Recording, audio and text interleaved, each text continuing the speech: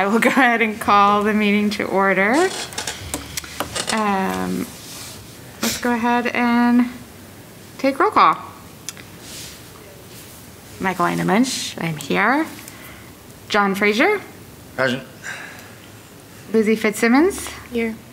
Stratus Brenda Shetty. I need to change this. Yeah, hi everybody. My name is Brenda Shetty and I'm a program manager at the Office of Sustainability and the Environment, and I'm stepping in for Stratus Yannakouros on the commission. No one can step in for Stratus. That's true. Big shoes. Jamie Gade. Present. Ben Grimm. Here. Matt Krieger. Here. Jesse Luckband. Is he online yet? Not yet. Michelle Stillman. Here. Gabe Sturdivant. Present. And are there no members of the staff members? Let's go with staff members. I always jump to public comment. Daniel Bissell. Sarah Gardner. Okay. And let's move to the approval of the minutes. We're going to approve the February 6th minutes, which were included in today's packet. Are there any corrections? If none, I would love to have a motion to approve the minutes. I move to approve the minutes. This is Krieger. Second, Grimm. All in favor? Aye. Aye. Any opposed? All right, minutes approved. Now we can go to public comment, and there's no one here from the public. So let's move on to our announcements, and I'll just a reminder to commissioners, if you have any comments, please speak into the microphone and say your name so it'll make it easier for the note takers. All right. So for the two actionable items from the previous meeting, the first was to share with you all the list of CBOs that was drawn from the equity report, which we did. Thanks to those of you who responded, letting us know which of these groups you may have connections with. For those of you who have not had a chance to do so yet, it is not too late. I will not start naming names for who I haven't heard from until at least the next meeting. So feel free to email me back, and if you'd like, I'm happy to send a little reminder on that front. And then the other actionable item was sharing the Habitat for Humanity video that was created. I wasn't able to do that prior to this meeting, in part because it was just posted to our YouTube page 14 hours ago. But I did bring it today, and we'll share it when Danny gives us an update on the climate action grants, since it's related. Then in terms of upcoming events, one of these obviously isn't upcoming, and that's the first one, the ICAR Green Designation Training for Realtors. I know we've been discussing this much in recent months. We wanted to include it on the list of events for this month just so we could give you a little update. I will say that from our perspective, that training went fantastically well. We had nearly 40 people in the room both days. The realtors were very engaged and asked lots of great questions. I said to Megan, who attended along with myself, that we could not have set up a better focus group if we had wanted to better understand how realtors think about energy efficiency in homes and solar on rooftops and how we can better engage with them and what next steps are. The trainer herself told us that normally when she conducts these trainings, a large group is 7 to 8 people. So the fact that we had nearly 40 just blew her mind, which was really wonderful. And she also told me after the end of the training that a sustainability person from South Bend, Indiana had reached out to her and said, hey, I heard you're doing this training in Iowa City and we would really love to do something similar, and wanted to talk to her about bringing her in. So I know we sometimes talk about Iowa City trying to act as a leader in climate action. The trainer told me she has never partnered with a city before on a training like this, and now she's heard from a second city wanting to do it. So she was very enthusiastic about picking my brain about other cities that she could connect with as well. And then I will say on our return to the office, we received invites already from realtors to come and talk to individual offices to share more information about what we do, which is great.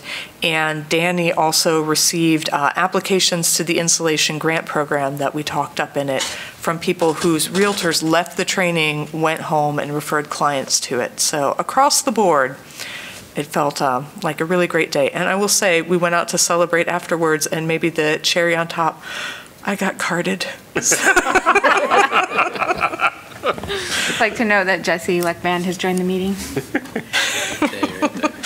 Yeah, so great day all around. Matt, you said you knew someone who attended. Did you have any comments you wanted to add, or? No, they just thought it was a very positive experience and that they couldn't understand why they hadn't gone through this before until now. So that was good. And so congratulations on a great program. That's a lot of work up to this point has really been a good success. We're very excited about it. And the trainer confirmed that when our MLS listings are updated, they're not quite yet, like all software launches, there's been a slight delay, but when our MLS lists are updated with the green fields, we will be the first city in the Midwest to have done so. So there again, we're showing some leadership, which is really nice. So then the other upcoming events, we've got the annual Earth Expo. We wanted to put that on your calendar early because we will be meeting after that one occurs next month, but it is scheduled for April 2nd, along with a whole host of Green Iowa AmeriCorps events. They organize that event for us each year, and then when spring comes, they start doing increasing levels of education and outreach. So I encourage you to go to the website listed in the agenda to learn more about events they're doing.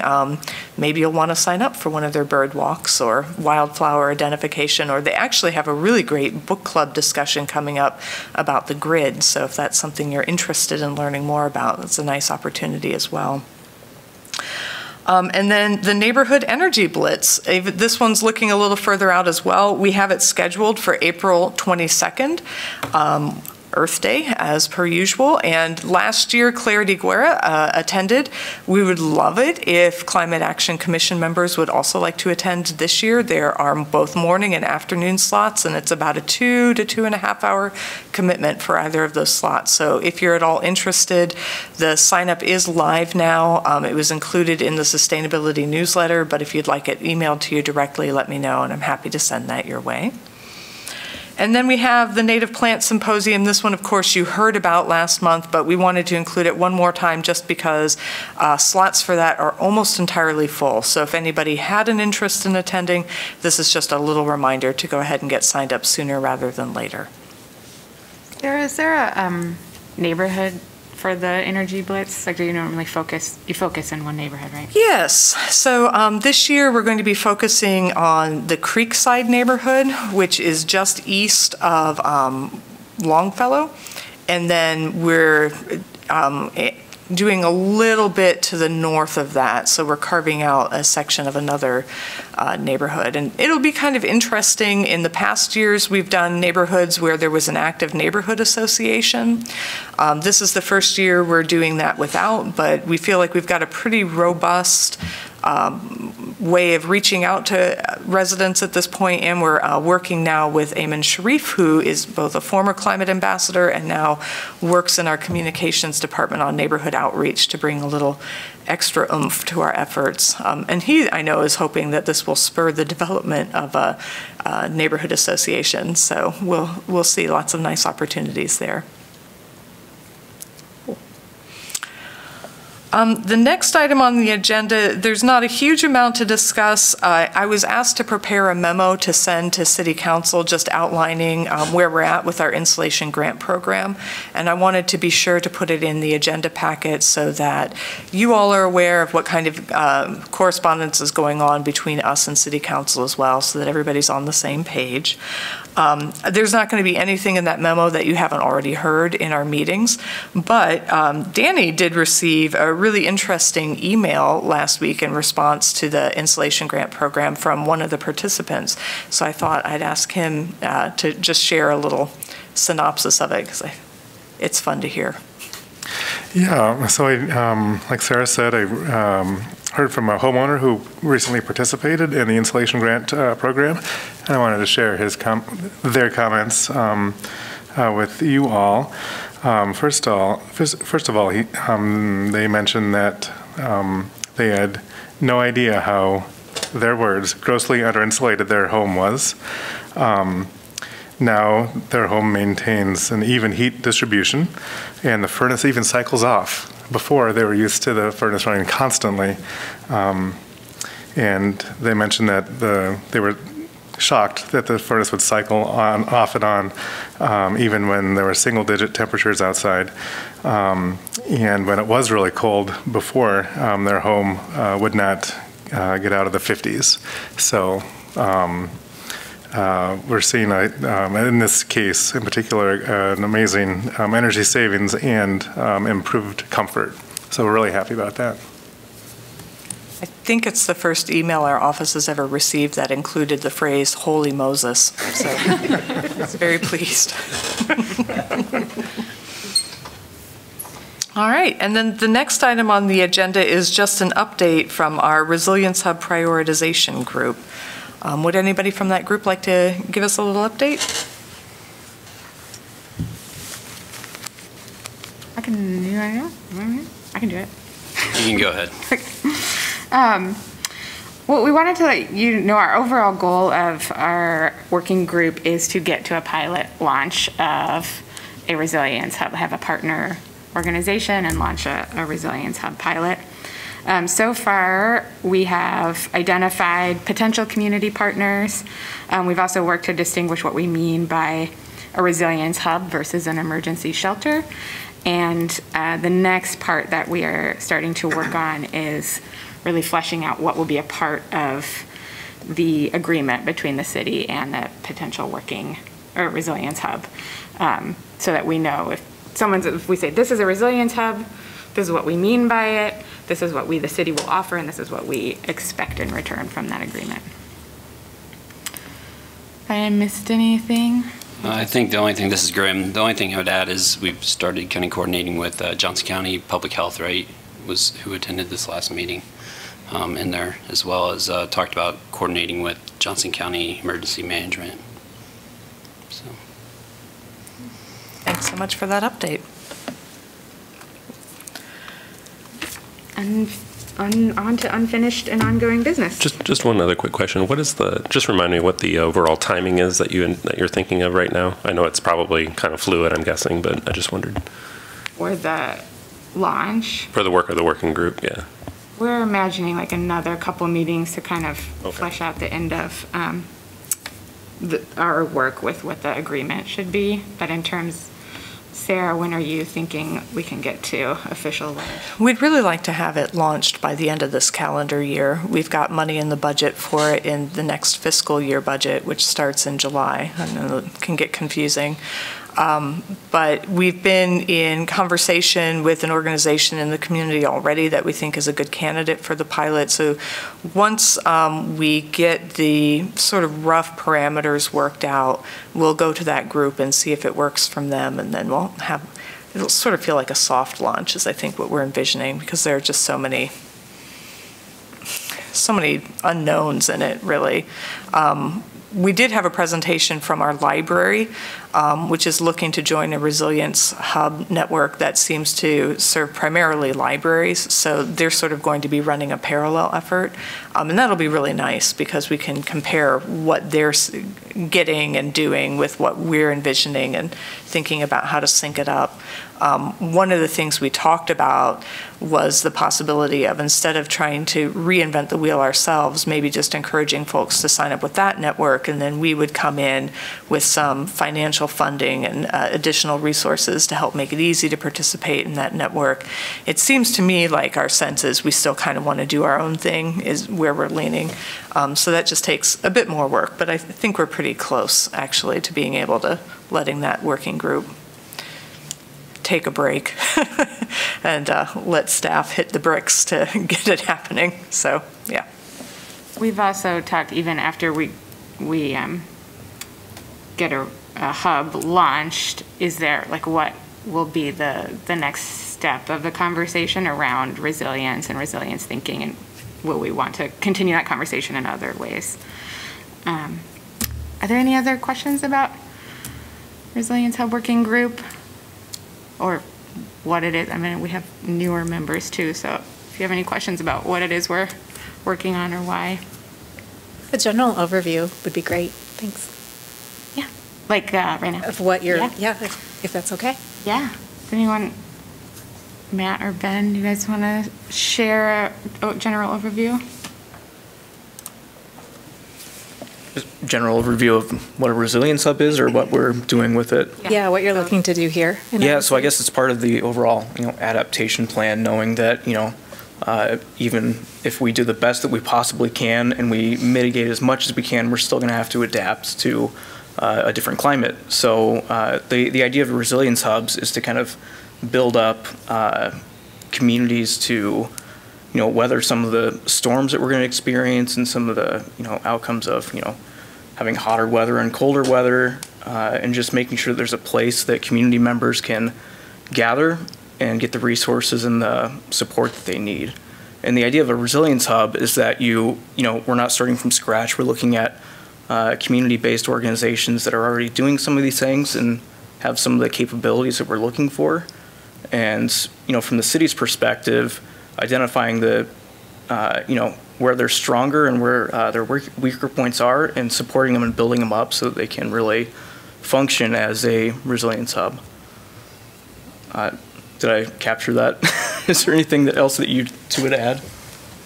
No, I think the other thing somewhere in reading in that is, in an emergency type situation, you got your first responders who are going to deal with real emergencies, and this is kind of taking care of some of those soft topics, whether it's solar to recharge cell phones or, places where you can relay information and communicate information out to the community. It's kind of those kind of topics that are less emergency oriented, so. Yeah, when we talk about the difference between a Resilience Hub and an emergency shelter, we are thinking of what are the trusted organizations in our community that we can partner with where people might go to get information or recharging, but then they go home, they shelter at home, versus when, you really need a place to go and sleep. Okay, thank you. Very well put. Yeah, excellent. Yeah, I think that's the big distinction I think that we worked on early on is the difference between a Resilience Hub and an emergency shelter. And the Resilience Hub is really there to enable you to shelter in place. And it's also meant to be more human-focused than hazard-focused. So it's sort of a shift of perspective, but I feel like we've had very interesting conversations around it.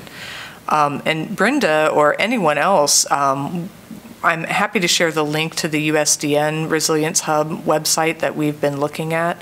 In particular, there's a page we looked at that had like 5 basic criteria of a Resilience Hub, and we used that when we were looking at different organizations we might partner with to try to get a gut sense of where everybody was and what we might need to offer to get them up to a Resilience Hub status. So let me note that down. I'll share that out. Would everybody like to receive it? Okay. Any other questions, comments? Thanks for that question, Brenda. I think that was helpful. Okay, moving on to new or unfinished business, ongoing business, unfinished and ongoing business. So this is where I'll pop in and share that video that we mentioned, and then we'll let Danny give just a quick update on the Climate Action Grant process for this year and hopefully get a couple volunteers.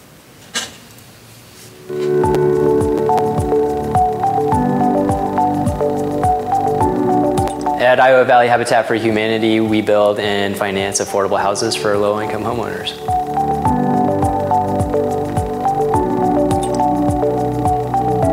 We've been working on this project through the pandemic for a couple of years, and this will be home to a 9-person household.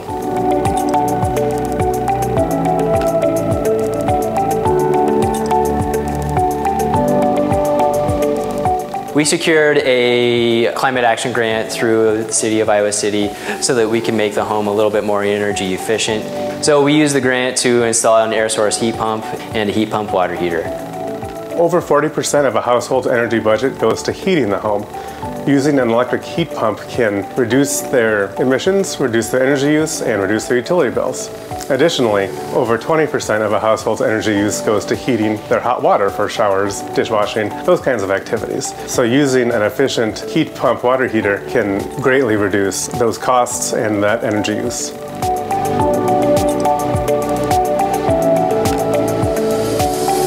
Affordable housing isn't just about having an affordable mortgage and low property taxes. It's also about making sure that the house is easy to maintain and affordable to maintain. And so the initiatives that we've taken on through this Climate Action Grant will allow the family to keep their utility bills low, and then they'll be able to use that money to invest in their future, to pay for reliable transportation, to provide for some of their other necessities that they need. For anybody who is interested in applying for a Climate Action Grant, I would highly recommend contacting city staff. They'll answer your questions and walk you through the process. Make it as easy as possible on you.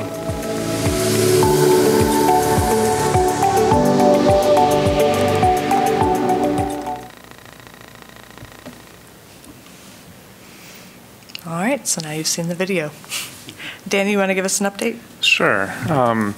So I know we went over this a little bit last month, but I'll just mention again that climate action grants are available to for-profit businesses and nonprofit entities and students, up to $10,000 to advance a project that they wouldn't otherwise be able to complete without these funds. Advancing one of the pillars of our climate action and adaptation plan.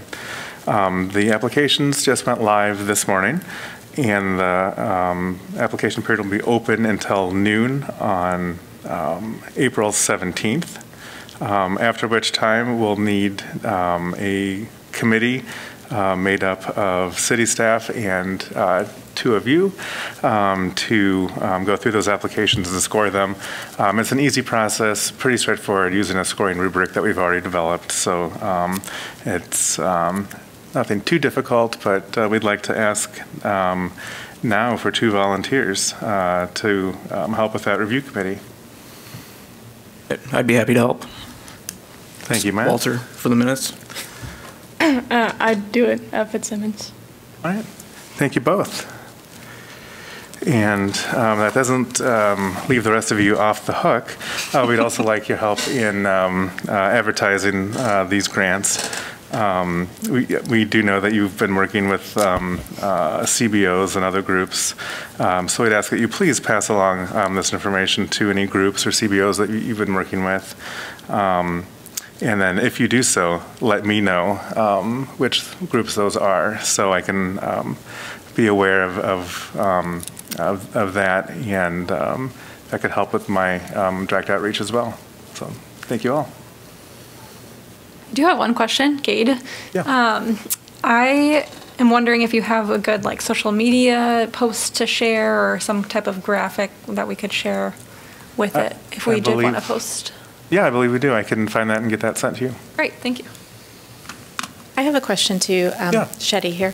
I was wondering about student projects. Do you have any examples of what students have done in the past? Or? So the most recent example would be at Horace Mann Elementary. They did a community garden project on school grounds and made those vegetables available to the community. Yep, interesting. Thanks.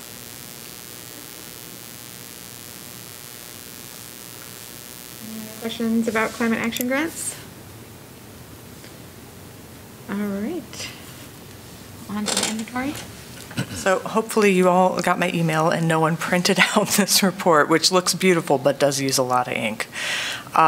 We are going to be giving an update to the City Council later this month about progress that's been made with the climate action efforts, essentially since the passage of the Climate Action Plan.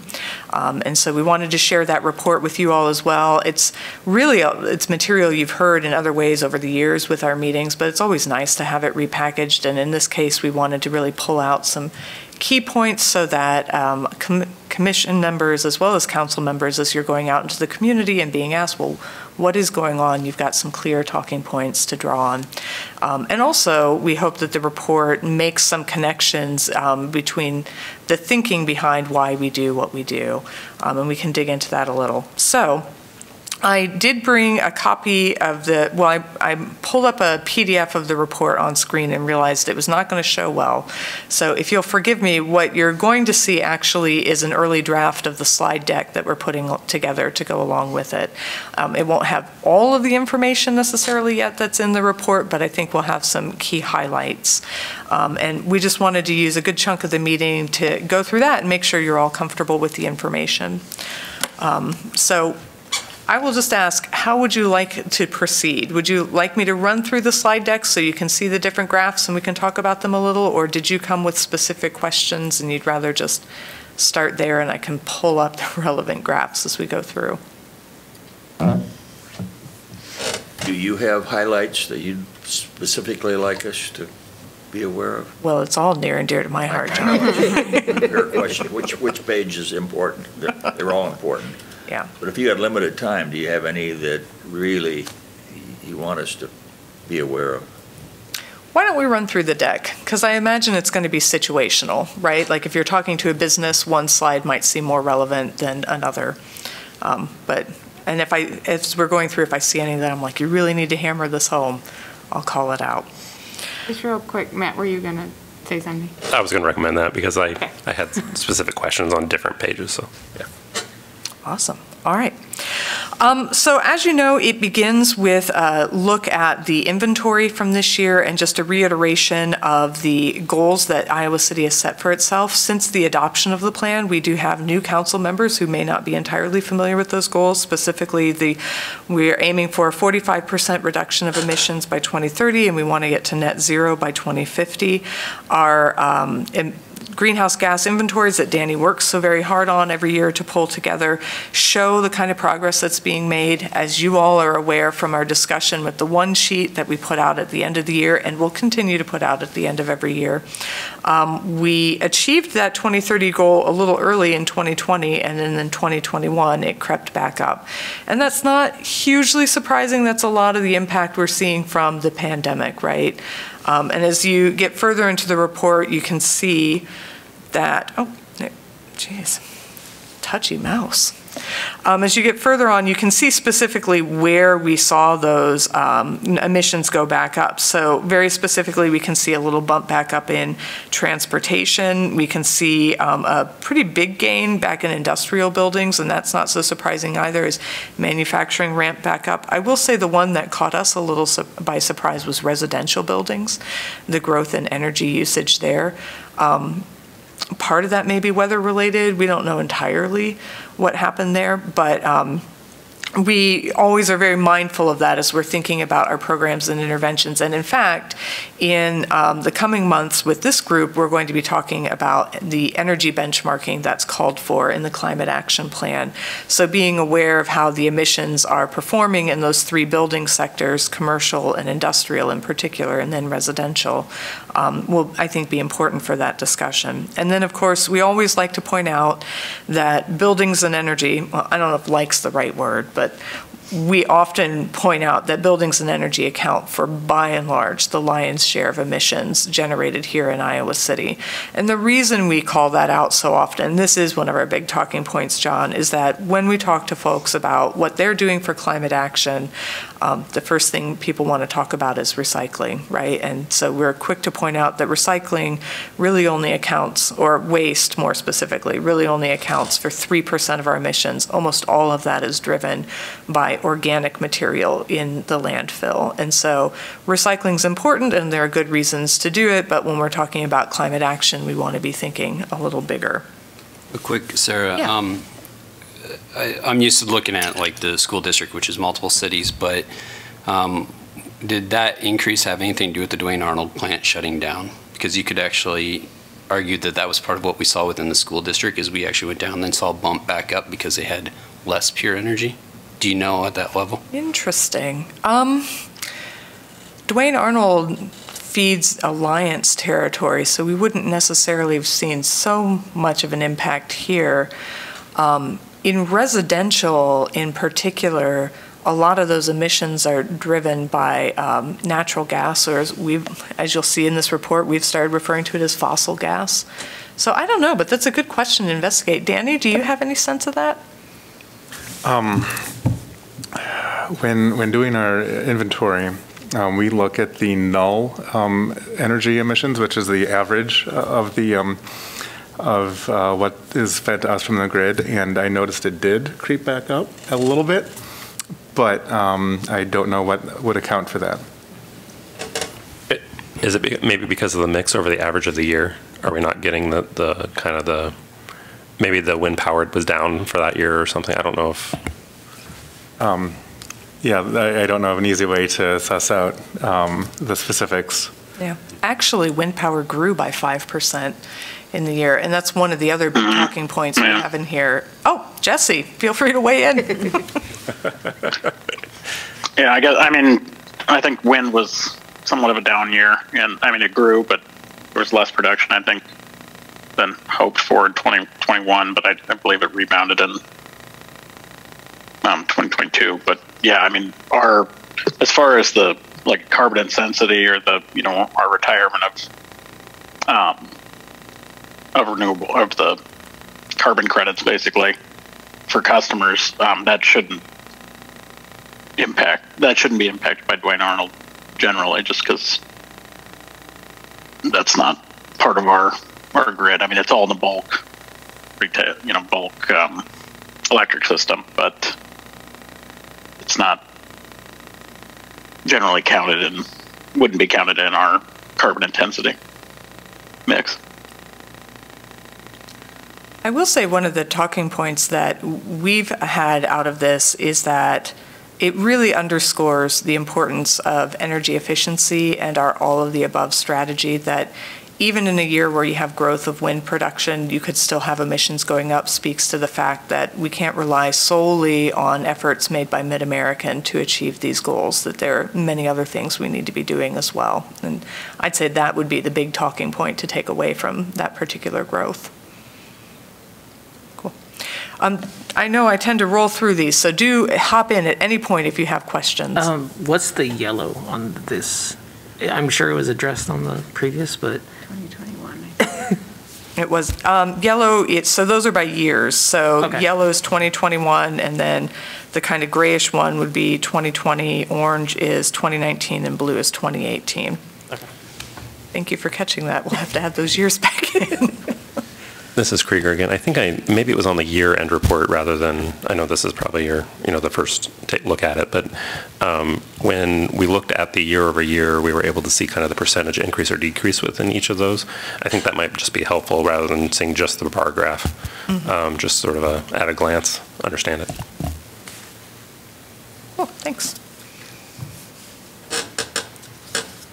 I'm going to note that down, Matt. Yeah, and obviously we're still cleaning up these slides, so we appreciate that feedback very much.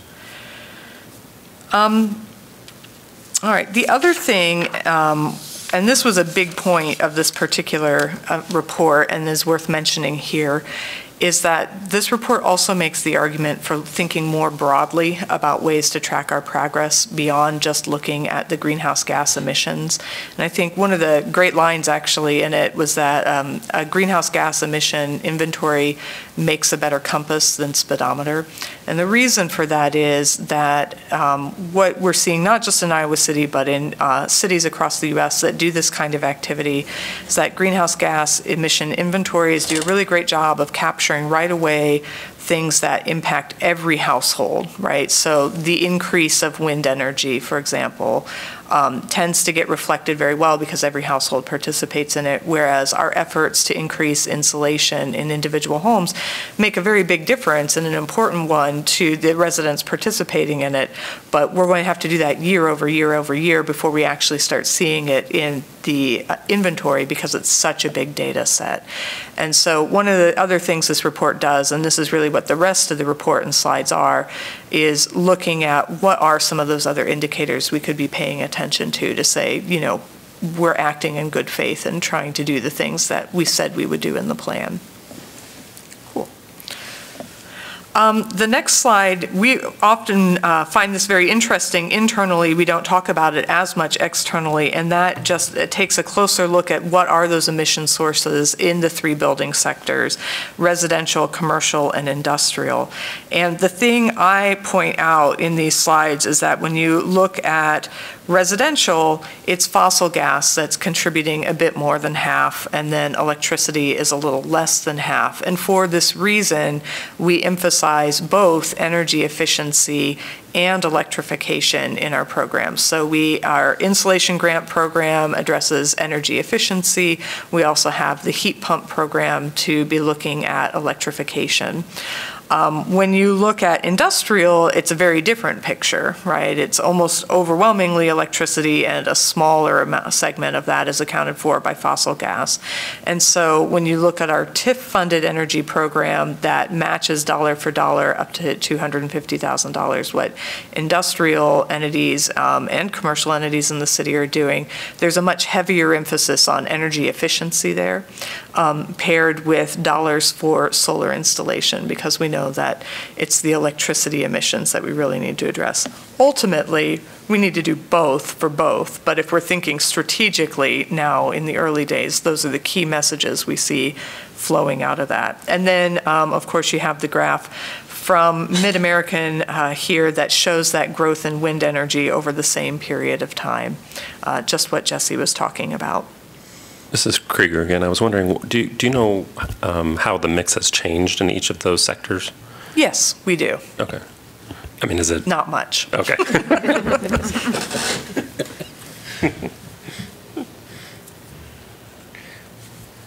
And then on the next page, we talk about the tons per capita. For the last several years, we've been asked to report to the City Council what the total greenhouse gas emissions are per capita, which is to say per resident in Iowa City. And we decided this year to try to break them down a little more to look at what are the emission tons per capita for the residential? So what is it for housing for each person? What is it for transportation for each person?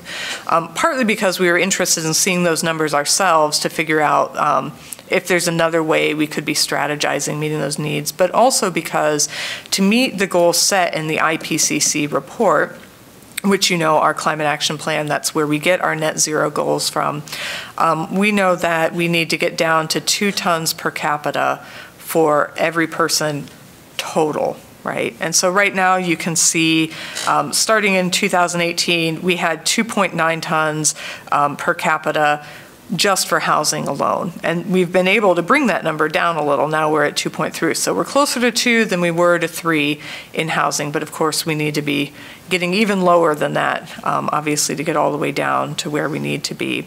And then we also talk a little about, you know, how this gets paired with our energy efficiency and electrification spending. So, sorry, this is Krieger again. So are you saying that also that because on the earlier graph, it was showing an increase in the overall residential market, but the per capita is decreasing. So that means as we're increasing residents, we're not necessarily on the same rate increasing usage? Greenhouse gas usage, fossil.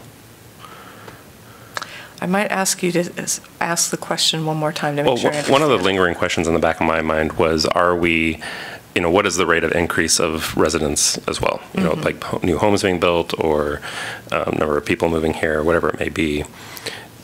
But because our overall grid, the wind energy has been increasing, I wondered what was was there a correlation there? Based on this, it's telling me that even with an increase potentially in residents, we're still decreasing overall on a per capita basis. Per capita, yeah. Yes, and I would say part of, this was such a struggle with this particular report, part of what we're seeing here too is a difference in time frame, right? So from 2018 to 2021, overall, they went down. Even though they crept a little back up in 2021, it's still lower than where we were in 2018. So overall, the trend is still downward. And we talk about that in report too, that normally you see fluctuations, and for that reason, it's often better to look at a 5-year time frame than a 1-year time frame. On average, we have something fewer than 100 housing starts per year in Iowa City, so our population is growing. It's not growing hugely. But if you think about that, that's 400 more homes within this 4-year time frame, and we're still coming down, so that's good. I could say something here about the overall efficiency of newer homes than older homes, but we'll save that for the discussion when the Historic Preservation Commission wants to talk with all of us. I think there's some alignment we may need to work on there, and I don't want to step on any toes before we have that conversation. This is Aiden Lynch. I was just wondering if this is, we're at 2.3 tons per capita just in housing. Do we know what we're at per capita? Total? Total. We do. It's, gosh, what was it in our last report? I cannot remember off the top of my head. I want to say 9, something, between 9 and 10. And we need to I feel like down it might be a little lower than that, but we can double check on it. Thank you for asking just if we know it and not what the number is. That was going to be my next question, but I can refrain. We actually do have to report on that every year to the city council, so we can get the number pretty easily. Because that's, like, if we're on 9, we need to get to 2. That's we got some work to do. Okay. But we also have, the other thing you'll find in this report, and we put it on the first page for a good reason, is that it can feel overwhelming, being like, we're at nearly 9, we need to get to 2, like, got to get on it. But if you look at the projections, what we need is a 2% reduction year over year between now and 2050. If we can do it faster than that, and we certainly are at the moment, that's great. But whenever I feel like panicking, I just sort of remind myself, 2% year over year. We're going to get there. All right, and then a couple other numbers we're suggesting are good to look at is both the total number of energy audits received by Iowa City households, and of course this is the service that's performed by our Green Iowa AmeriCorps team. Incidentally, in the Realtor training that we hosted last week, we brought in the Green Iowa AmeriCorps team to do a demonstration. And the trainer just could not believe that this was a service that we offer for free in Iowa City.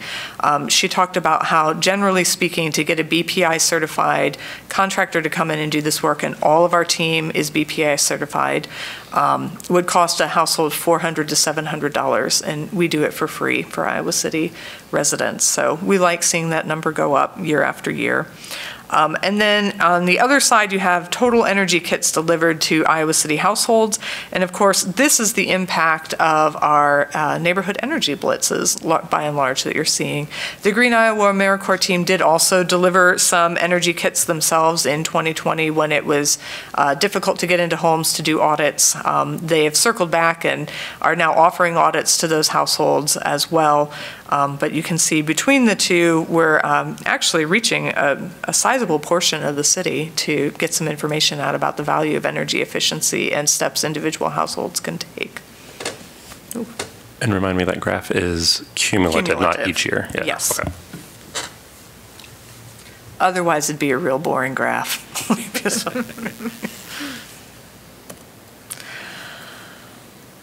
In the report, we also talk about climate action grant projects, which, thanks to Danny's update, you know fairly well about how the program works. One of the metrics that we've been looking at internally and we propose looking at externally in this report is just how those climate action grants break down in terms of their relationship with the emissions profile that we have and our goals related to the climate action plan. In the first year of the climate action grant projects, if you go back and look at what is funded or what was funded, overwhelmingly they fell into the sustainable lifestyle category. As we've matured that program, one of the things that our 2 volunteers will see in our rubric is we ask to take a look at how does this correspond to the climate action plan and try to give higher priority to the higher priority needs. And as a result of that, we're seeing more and more of these grants go to things like buildings and energy.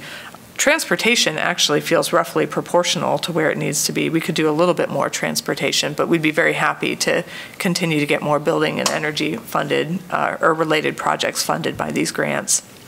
And then, of course, you all know from our report, so I won't read down the list, we included all the different types of projects that have been funded just in the last 2 years, and you can see how wide-ranging they are, which is always really exciting for me to see them listed out that way.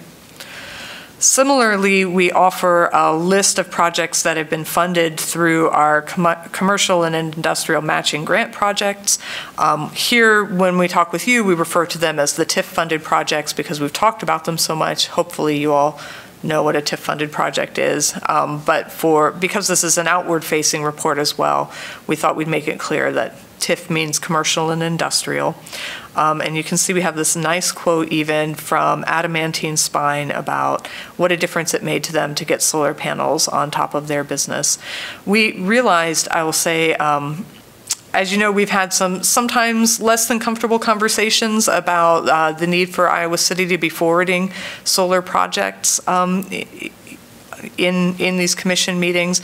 And one of the things we've realized from that is the difficulty with funding rooftop solar is that nobody sees it, right? Like if you drive past Adamantine Spine, you don't know that the city paid to put solar panels on the roof of that warehouse, just visually. So we want to be sure that we're raising the profile of those kinds of projects that we've been working on. And we have 2 in the pipeline for this year, so very exciting. Transportation, here you can see the per capita number for it is 2.2 or 2.02, so we're a little closer to our 2 goal there even. And then vehicle miles traveled, again, we track the vehicle miles traveled just within the city limits in these reports and in our greenhouse gas emissions profile. Oh, that was lovely. It made it feel magical about just doing it within Iowa City. But as you'll see, within Iowa City, the majority of drivers continue to drive on their own in a vehicle, and drove alone is put in there to draw a distinction between it and carpooling. Worked from home is a surprisingly large piece of the pie, I thought, on it. One of the things we talk about in the report is just that Iowa City residents already bike and walk at a higher rate than the national average, much higher actually, about 5 to 7 times the rate. And so here too, when we think about how do we advance our goals, it's important to continue thinking in an all of the above strategy. And certainly when we're out in the community, we talk about that a lot, that rather than say you need to give up your car and like bike to work from here on out, we say, have you thought about biking 1 day a week, or walking 1 day a week, or getting on the bus 1 day a week, or carpooling 1 day a week, and then growing from there, right? Because a lot of times what we hear from residents is that it's just really intimidating to think about making that giant leap. But if you can start building some flexibility and really choosing all these from among all these different modes of transportation, that's going to get us further faster than just getting a few early adopters to do the absolute best that they can. We also talk about transit ridership and how that was impacted by the pandemic. As you can see, we had a big drop off in 2020. That's not so surprising. We've had a slow recovery. In other areas, people have we've seen sort of a full return to activity to pre-pandemic levels, not so with transit ridership. So that is a tough nut that we're going to have to continue working on. As you may recall, the Climate Action Plan calls for us to double our transit ridership, and that is double from 2018 notes. So what it really means at this point is meaning tripling where we're at now. This is Einan Lynch. Sarah, do you have any sense, like, those people who used to ride and then stopped riding, do we know, like, and now 10% more people work from home than they used to, so they didn't come back to ride, or did those people stop riding the bus and now they drive? It's tricky. We don't have quite the granular data to be able to say. I will say it's a national problem that you're seeing, like transit systems everywhere are really hurting from the impacts of the pandemic. A lot of what seems to have happened is more car ownership and driving individually. Like, did our drive alone, is 59% a bigger number than it used to be? Like from 2018? Yeah. Yeah, we should look into that. Yeah, I don't know, but we can find out. Because I was going to ask the question, what was the percentage in 2018 for working from home? Yeah, I got to a really long way around that. The other way I went. I will say, so these numbers are just a little tricky because they're done. here too, we're suffering from like different time frames depending on who collects what data, right? And this data is collected for us by the DOT, which uses some estimates on off years. What I can say is that the increase of people working from home has largely been a coastal phenomenon. What we see more in the interior of the U.S. is that there are some more people working from home, but it's not as big as what you've seen in the coastal areas. And we don't have any reason to believe that that wouldn't be true for Iowa City as well, except for the ACT campus, which apparently had a lot of folks who drove in, and now they are all, by and large, working remotely. Unfortunately, a lot of them were driving in from other cities, so they don't really show up in our greenhouse gas inventory, except for the little segment when they hit Iowa City city limits and go to ACT campus, which is like a mile. So interesting, very, very thoughtful question. This is Sturdivant. Does the transit include like CAN bus? No, this is Iowa City Transit data Just Iowa only. City? Okay. One of the things that the City Council will be taking up this year is looking at ways to get to essentially waiving bus fare. It's a question, it's a tough question because we're also facing a tighter budget year. But one of the reasons we wanted to include this information in particular is, one, we don't want to hide from the bad news, right? We want to face it on. We don't want to paint too rosy a picture about where we're at. But also, it's important to consider, like, how are we going to triple bus ridership from where we're at now? Making fare free may be one of the levers we have to pull. So we'll certainly be paying attention to that debate as it rolls forward. As you know, the number of electric vehicles in the city fleet has grown year over year. We, thanks to the work of this commission, the city has an EV first purchase policy for all our light duty vehicles. So on this graph, you can see the cumulative number of EVs in the city fleet. 4 of those are our buses, and then the rest are the light duty vehicles. And they are proving very popular among staff, both in the sense that we have more departments and divisions looking and requesting EVs. So on top of, what is just our standing policy that we're going to look at EVs first, we have departments saying, yes, please, we would really like this. And also we're seeing city employees purchasing EVs for their own usage, which is also something you typically see in workplaces that have electric vehicles. People who get to drive them every day for work end up really loving them and wanting to drive them for home as well. So very exciting stuff. And we often talk about what great ambassadors those electric buses have been for community members. The number of questions we get about EVs following the rollout of those buses just increased dramatically. And I think it's because once you see a bus going down the street, you suddenly become a lot less concerned about whether or not your car is going to have the capacity to get you where you need to go. So then we just have a few other EV-related slides on here. You can see this is one of Danny's favorite things, actually, to track the number of unique EV users at our public charging stations, which you can see also took a dip during the pandemic when people weren't going to work, and now has climbed back up as people are working more and traveling more outside of the home. And this is, I will say, one of the things that makes us think that the number of folks working at home hasn't increased as dramatically as the number of people driving, because we just see more driving behavior overall.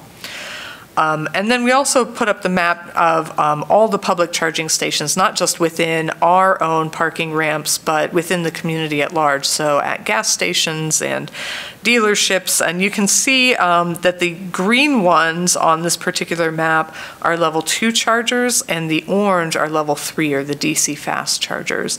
So we know that when we go out and talk in the community, people are always very pleasantly surprised to see just how many charging stations there are in Iowa City. And one of the things we talk about in the report is that when we did our EV readiness study for the area, it identified 450 charge points per million people as the target to aim for. That would cause the sort of tipping effect to get more, to spur EV adoption. And Iowa City, when you adjust for population, is well above that. Adjusted for population, we have the equivalent of something like 650 charge points per million population. So we're doing quite well there.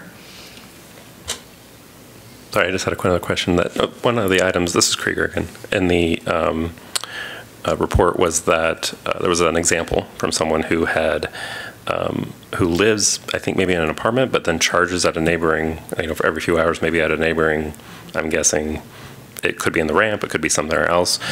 I saw that the focus was to focus more on multifamily locations. Is there also still the intention to increase charging stations within the ramps, public parking areas as well? Most of our focus going forward is going to be on getting those charging units into multifamily structures for a couple reasons. One, 80% of charging happens at home. And so if we really want to be increasing EV adoption, then we need to be making it as convenient for renters as it is for homeowners.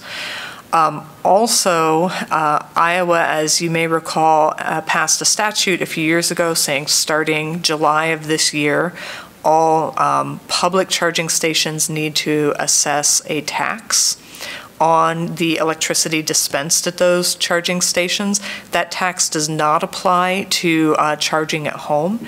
And so I'm actually quite proud of Iowa City for trying to get out ahead of this issue, because ultimately it's an equity issue, right? If we don't put those charging stations at multifamily units, then renters are disproportionately going to bear the burden of that tax. That being said, I know we did apply for and successfully win a VW grant to put in additional charging stations in at least one of our two charging stations in at least one of our ramps. So we do have some more coming, but where we're really putting our energy and effort is in the multifamily going forward. And I'm not going to jinx myself. We'll just talk more about that later.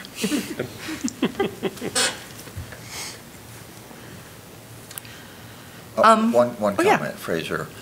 I really appreciate what you just said, and it reminds me, and when I was going through this report, kind of a funny thing, maybe you think I'm being silly, but a bank robber was being interviewed and asked why he robbed banks, and the answer was because that's where the money is. And that's what you're doing. You're going to where the money, so to speak, is. And I think that's our focus throughout this report, really. Yes, we need to recycle, but we need to hit this. And yes, we need to get recharging stations all over the place for everyone 24 hours a day, but 80% of the people recharge at night, and et cetera, et cetera. So I applaud you for going to where the money is. And I think that's our biggest challenge. At the same time, you mentioned equity, and I almost raised my hand a while ago because, God, there are a lot of hidden equity issues. And the more I think about it, the more equity issues that pop up. And I don't want us to get into a situation, I think we're avoiding it nicely, of a regressive sales tax, so to speak, where you're getting the poor people to pay for this rather than the wealthy people to pay for it. And I think about insulation. Wealthy people can afford to have a well-insulated house because they buy new houses. Poor people can't do that. So equity everywhere. So those 2 points, I think you're doing a really good focus on going to where the money is and watching out for equity at the same time. I think it's a real tightrope act. Gosh, John, do you want to give the presentation to the City Council? Thank you so much. Not really. You know, the other point on insulation with equity, which we make frequently, is that increasing insulation in homes ultimately is an equity issue, not just because it lowers the cost for that individual household, but it helps keep costs low for all ratepayers in the city, especially as we transition to clean energy sources, right? It costs less to build 100 windmills than it does, or wind turbines, sorry, than it does to build 200. And so as we bring energy usage down, we are helping ensure that our energy costs remain low during that period of transition, which is why we feel very passionately as people can, about insulation in Iowa City. So, and then to your point about recycling and composting, we actually have this great page in the report where we talk about just the impressive strides that have been made in Iowa City between 2018 and 2021 in terms of recycling activity and organic composting, where we've had over 50% growth in both. So we're recycling more, we're composting more, and we're still sending more to the landfill than we were in the same period of time, right? And one of the reasons we call that out is to say recycling alone also will not do it. Just as we talk about clean energy resources alone isn't enough, you know, with recycling and composting, those are great. We need to continue doing them, but we also need to reduce consumption overall. And that was very clearly identified as a goal in the Climate Action Plan. This, we feel, just puts some numbers behind why we talk about that, and have nifty things organized by community members like the upcoming repair cafes. Yeah, absolutely. I was also going to point out that 25,000 packages.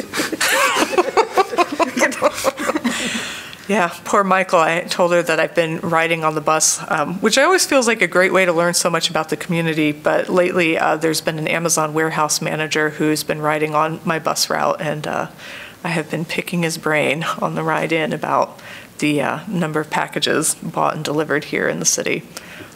We have some work to do. We'll just say that. And then you'll see we also have the results from the most recent waste characterization study, which is really an audit that's performed by the Department of Natural Resources here in Iowa City. They come in and they pull trash, essentially, from the trucks going to the landfill and do a random sampling to try to figure out how much is going there. And you'll see, even though we have increased our recycling, 18% of what's getting sent to the landfill is paper, right? 14% is plastic. That may not be as bad as it looks compared to paper, because there are just a larger number of plastics that cannot be recycled. The paper, certainly, we should be recycling as much as we can. Glass and metal, they're two very small segments. Organics remain nearly a quarter of what we send, so even with our increased composting, there's still more that needs to be done. And I know that when Jane comes and talks to you, in addition to talking about her efforts to engage restaurants, I hope she'll also talk a bit about the grant that our resource management folks have recently applied for to try to dramatically expand our composting facility, because as you know, we are currently at capacity. So if we want to get more stuff out of the landfill, we have to grow that composting operation. Mrs. Krieger, quick question on the data. So the data is for the landfill as a whole, not what's coming from Iowa City? No, I think it is broken down. Well, no. What's coming from the county or the others, you know, the... I think it's just the landfill. You think it's the landfill?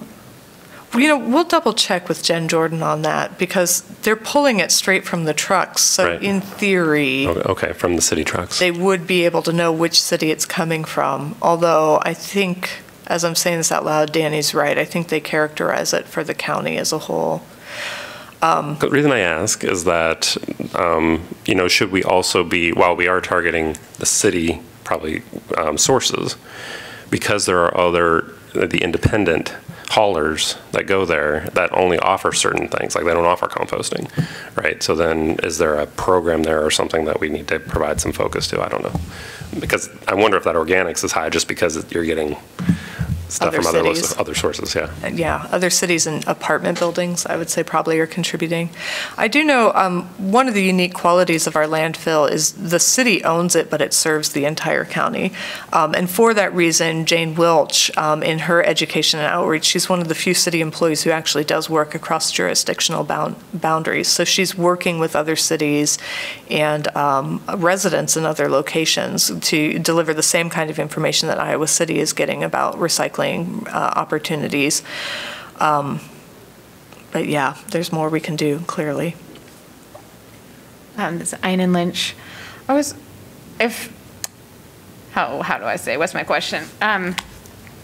If we still have a quarter coming from organics, but our composting facility is full, as you say, we could expand that facility, but I'm also wondering, like, is there anything we need to think about in sustainable lifestyle. I know you guys talk a lot about just like reducing food waste overall, but like home or neighborhood composting systems or something where we're also just reducing the amount that has to be trucked out of the neighborhood, and instead, finding ways to keep that organic waste going back into the community soil. I am so glad you mentioned this, Michael.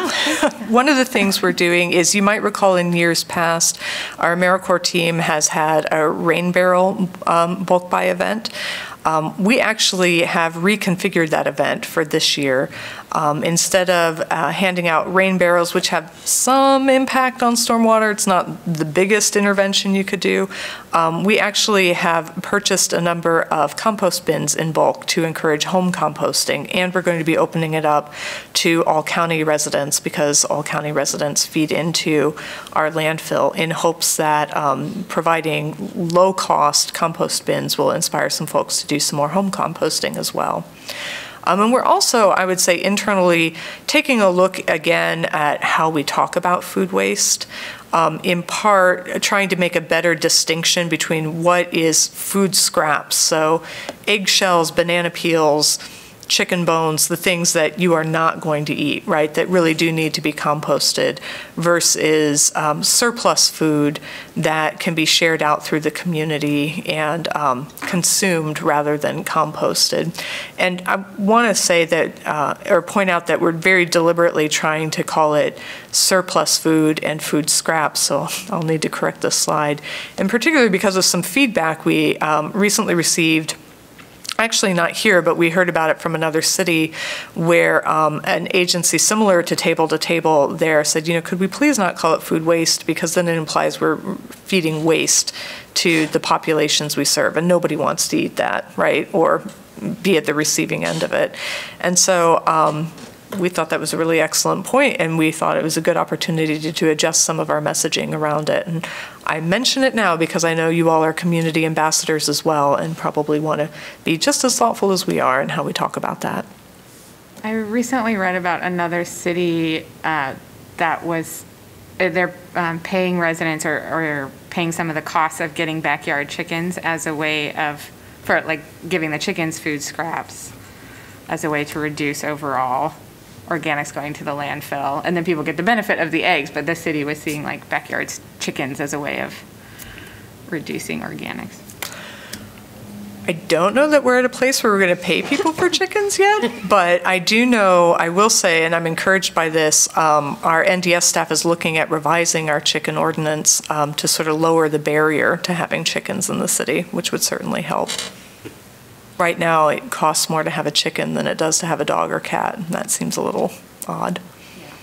There was rules about you have to have it for 2 years before you can eat it. They weren't wanting to pay people to just get a free eat the thing that's eating their food. Interesting. This is Sturtevant. I have like 3 questions. What year was this? Because it's being blocked by. Oh, sorry. It's fine. I just. Too many. I do. Okay. There's no good place to put it. And I'm sure we'll need to wait for Jane's presentation, but has there been anything done on the demolition waste? I know that was brought up a few meetings ago. Yeah, our staff attended a regional meeting specifically focused at looking at demolition waste and interventions for it. It's a tricky category, as you can imagine, because unlike paper or glass, like demolition waste is a whole host of different things, right? Some of which can be recycled and some of which can be reused, a lot of which can't. And I know that our staff is working really hard on that, but I don't know that they've made significant progress, and part of that's just the challenging nature of that particular waste stream. I do know that the city's policies for the properties that we own, and I'm speaking about our housing properties specifically, is that when we go into demo, we pull everything out that could possibly be reused. And we do that for 2 reasons. One, it's just good stewardship, but also so that we can be thinking through ourselves, like, what are the ways to intervene in this? And, I will say, the difficulty with this is the difficulty faced by any recycling program, that so often we think the ability to put it in a recycling bin is what makes it recyclable. When in fact, when you manage these programs, what you quickly realize is the ability to turn it into something else is what makes it recyclable, which is a way of saying the ability to have a contract with someone who says, yes, I will take your paper and cardboard and make new boxes out of it, or in this case, I'll take your timber and I'll reuse it to something else. And those markets just don't seem to exist in quite the same way that they do for other recycling streams. So this is like one of the things that makes it particularly challenging. This is Krieger, and I will say that from my experience, it changes drastically over the years too, because the sources for some of that have either gone away or some pop up, new ones pop up, but it's an ever-changing market, at least locally. I will say that one thing that might be interesting for the city to help provide would be templates for contractors that are waste management plans for them to utilize, so that they can have something to work from rather than trying to generate it all new themselves, because I know that that's been a barrier with the contractors of different size that we've worked with in the past. So that goes more towards the education side to help enable it, but again, and it doesn't resolve the source issues, but yeah.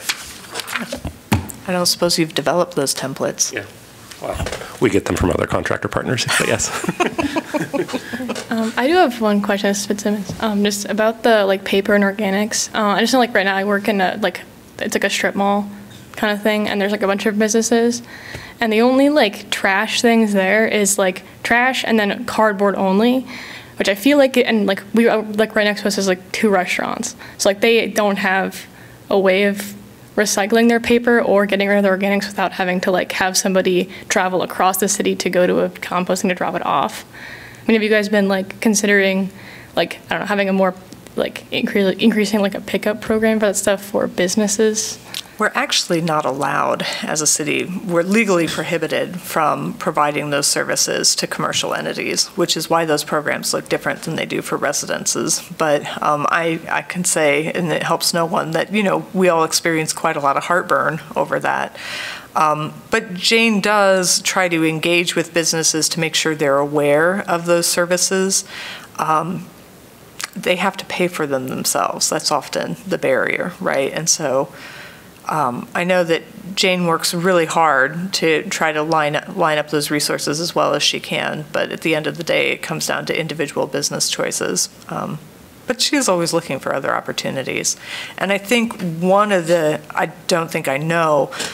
motivations behind trying to expand our compost facility is that right now businesses tend not to, restaurants specifically, compost their organic waste because there's one small company that hauls it, and they're at capacity as well. So you really don't have options, right? But if we build a sort of regional hub for composting, then places, businesses that may want to collect that material for businesses and bring it will have a place to bring it. And so the idea is if we build that, it might spur some business development. That's the theory. We hope we get the grant. We'll keep trying. But I think that too is a long-term project. Do you know how much of organic waste that is still going to the landfill is from business versus residents? I don't. We can ask Jen and Jane. They may not know either.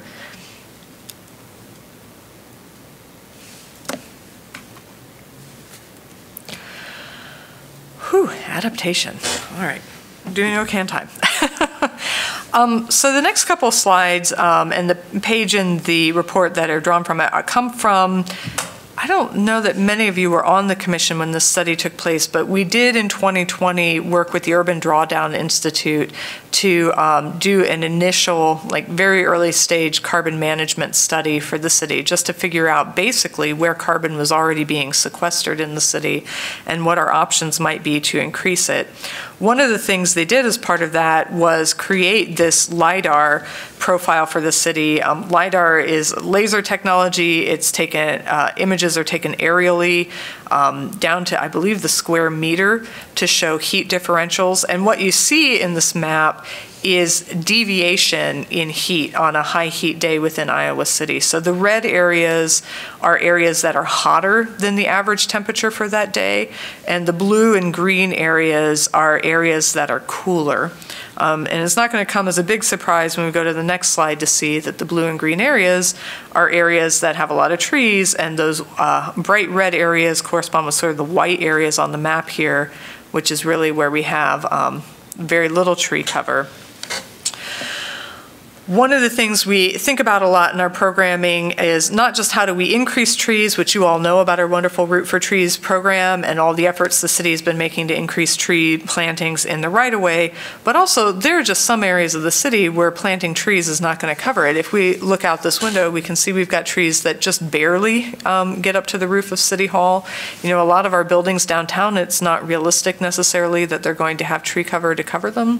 And so one of the tweaks we made to our TIF-funded program this year was to start offering incentives to paint the roof white or to increase the reflective material on the roof so that some of these bright red areas, you know, we know we're going to have to address in other ways. And I know that we worked very closely with Jamie on a heat survey in the last, well, by closely, I mean, they did all the work and we said thank you for the data. About just looking at energy burdened residents in Iowa City and what impacts that might have on their ability to adapt to higher heat days that we know are coming as a result of climate change. And Jamie very kindly and her team, when they gave us the results and we said, could you break this out by renters at all? Did actually do that. So you can see some of the data points, thanks Jamie, in this report come from the work that her office did, specifically that 6% of Iowa City residents have no usable air conditioning, which, you know, is unfortunate now, but could be deadly when in the future when we're facing 90 days a summer over 90 degrees, which is to say every day in the summer over 90 degrees, right? So something we want to be thinking about and addressing now. And you'll also see from that survey, we got this wonderful talking point, well, not wonderful, but very useful talking point, that essentially 1 out of 5 Iowa City renters said that the cost of electricity is a barrier to using electricity or using air conditioning. So, and that was one of the things we were thinking about, not just who has it, but if you have it, you may not even be using it if energy costs are high for you, right? Which is another reason to increase the insulation in those homes.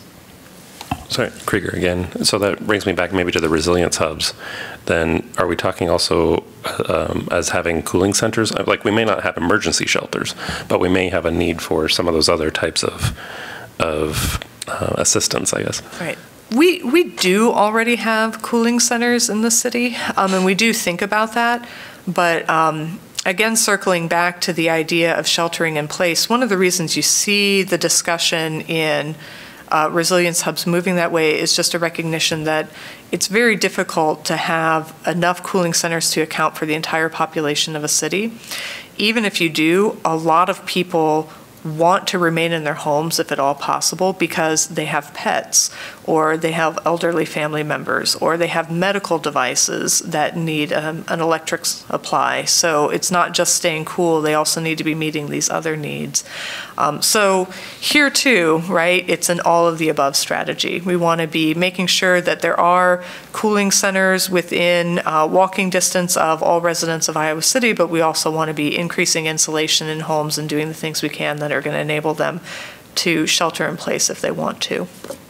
And actually, our resilience, Climate Resilience Corps, one of the cool activities they did was learning how to build a DIY air conditioning unit. And then the hope is that they will share that information going forward. Yeah. Cool. All right. Stormwater projects. We're nearly there. We're going to make it. All right. One of the key vulnerabilities here that we identify and continue to think about is that just under 1,000 Iowa City households continue to be in the floodplain. Half of those households have flood insurance or participate in the National Flood Insurance Program. And part of the reason for that is if you don't have a mortgage on your home, there is no requirement that you participate in flood insurance. And so a lot of people don't because it is expensive, and folks don't want to take it on. So that means in a devastating flood, potentially half of the people who are currently in the floodplain would not have their losses covered by insurance. And this is one of, I would argue it's actually the smaller of the reasons we have for getting people out of the floodplain, the larger one being it's just dangerous, right, to have people continue to be there. One of the things I have been told by the city manager's office is that where we're at now, we have basically bought out all the properties we can buy out using federal dollars. And going forward, it is probably going to be city money that's applied to buy out those houses as they come available. We do have one actually that City Council just in a recent meeting last month agreed to buy out and demolish, but that's going to be an ongoing process for us as well. I want to lead with that one on the slide before talking about the individual stormwater projects, because clearly the higher priority for the city has to be getting residents out of the floodplain, right? It's a human health and safety concern. Managing stormwater is also a health and safety concern, though, to a lesser degree, right? If your basement floods, it's not great, but it's not as devastating as losing your entire home. We do, of course, have our ongoing program to fund soil quality restoration, as well as, we were distributing rain barrels and helping build rain gardens. We, in the report, present the spending on that year over year. I actually asked Ben Clark, our engineer, as I was walking into this meeting, if he knew why spending was so much lower in 2021 compared to other years. He said he didn't know exactly, but that weather often has an impact, that for soil quality restoration in particular, and Ben, you probably know more about this, not probably, you do know more about this than I do. If you go in and treat the lawn and then you don't have the ideal weather following it, it can burn the lawn, and then that gets folks upset. And he suspected that might have been part of the issue in 2021, but he has to go back and take a look at it to make sure. And then we just talk about some other insecurities that we've developed or are keeping an eye on in the community, knowing that any vulnerability in the community that is currently existing is a climate vulnerability as well, because climate change amplifies those vulnerabilities. So actually, it's just part of our CDP reporting. We keep track of the percent of the population that's food insecure. And then we also think about, in conjunction with that, the acres dedicated to community garden plots, which you can see is not large. And in some ways, I don't know, we found a really elegant way to talk about this. Like, community gardens don't necessarily solve community hunger, right? Like, here too, it's one intervention among many, but it's one that we have direct control over, so it's one we want to keep an eye on. And you can see we also keep track of how many people are on the wait list each year to get a community garden plot, and then how much money our division within Climate Action has spent on local foods initiatives, actually since 2016. It's the rare one that predates 2018, because that's when we started Farm to Street, and that's one of our largest interventions actually in supporting the local food ecosystem. This is Sturtevant. Can you go back? Yeah. Well, this kind of ties into the previous slide regarding the floodplain. What's the plan for houses that are demolished in that area? Is there anything? They're turned into green space. So the hope is that long-term we'll be moving people out of the floodplain, and we'll be creating green spaces that have larger holding capacity for the floodwaters that come to protect the surrounding structures. Would it just be possible beyond to that. do something like community gardens in some of those areas? I know it'd have to be adapted, but. Yeah, you can. I would say they're probably not high priority locations, in part because they have a tendency to flood, and also just because they tend to be wetter ground, so gardens don't often do as well in floodplains as in other areas, but that is a possibility. We can talk to our park staff. All right. Climate Resilience Corps, you know all about it. Actually, I'm kicking myself. I just realized I had meant to bring you the zine the students had made to share, and I failed to do that today, so my apologies for that. But they do have the zine ready. They're getting ready to pack those kits, and when the weather gets nicer, they're going to be delivering them to their neighborhoods. The youth that we've worked with through this program have continued to be very enthusiastic about it, even reaching out to our office periodically for more information, and they're putting together now an Earth Day event, and they wanted to bring Astig Planning in to participate in it because they were so impressed with the things they learned. And you can see this little top picture is actually them making the DIY air conditioning units that we were talking about. And I have to say, hats off to Astig. In the planning committee meeting, we were talking about how it uses styrofoam coolers. I don't know how Astig did it, but they actually found coolers made from recycled material. So our qualms about styrofoam were addressed, which we appreciated. And then we just have some pages dedicated in the report to how we are getting the message out about all of this. Because, as you know, one of the other things we often talk about, both here and elsewhere, is that only 5% of the emissions in the city are directly under the control of City Hall. That means 95% of the emissions have to be addressed by the actions of individual households and businesses and community groups. And so how we communicate with them is critical. You can see we did the same kind of audit, actually, that we had done looking at the climate action grants. We wanted to see how our messaging was lining up compared to the big action areas. And you can see it looks a little different, but thank heavens Buildings and Energy squeaks out a win and ends up being the largest area that we're messaging about, followed by general climate action. So it's not going to line up entirely with the pie chart of emissions impacts, but partly that's because that pie chart doesn't talk about climate change in general, and that is something we have to talk about in our own messaging. But on the whole, I was quite pleased to see how balanced that coverage has been. It's been a goal of ours. If we look back to previous years, there too, not quite as balanced as it is now.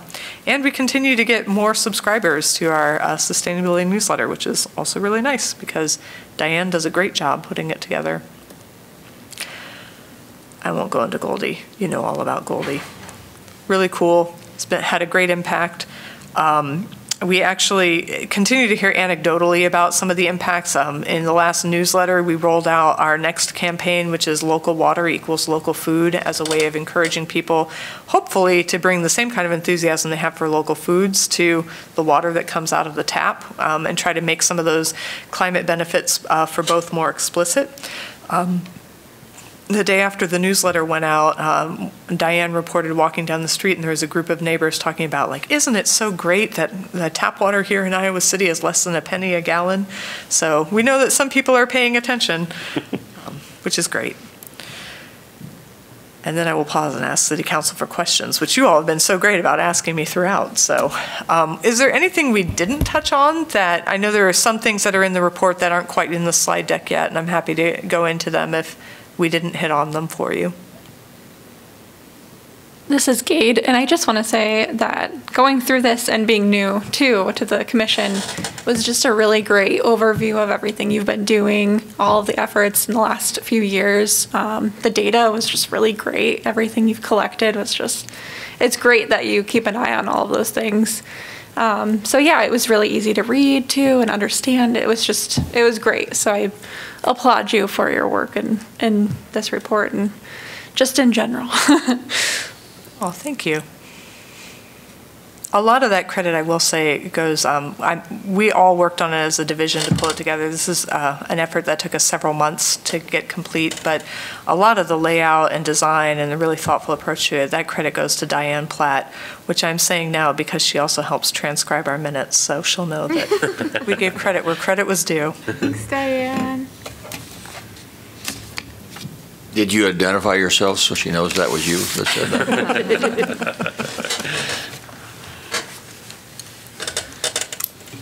All right. Should we go to the recap?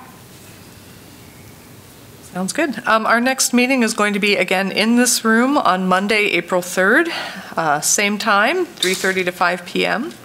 And for actionable items, I'm going to send the link to the Resilience Hub resources that we've been looking at in the working group to the commission as a whole, so you all can check that out. And then Danny's going to follow up with our volunteers for the climate action grants to get a meeting set to review those applications when they come in. And also ahead of that, he'll be sharing social media posts developed by our communications staff with the commission as a whole so that you all can be posting them to your individual feeds as well. And confirming next meeting is Monday, April 3rd.